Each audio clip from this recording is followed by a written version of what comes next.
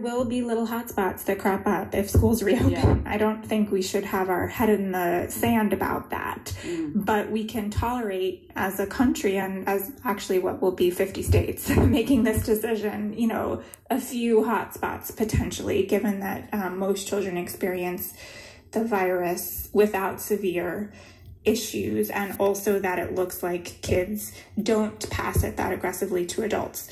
So we're not necessarily looking for the sensational stories like a whole school in France had to re-shut down or a whole town had to re-shut down, but we want to see big numbers, as big as possible, like a whole country, hopefully. Right. You've been listening to NPR interviewing New York Times education reporter Dana Goldstein. NPR is from WGBH, the Innovation Hub. One neoliberal reporter interviewing another.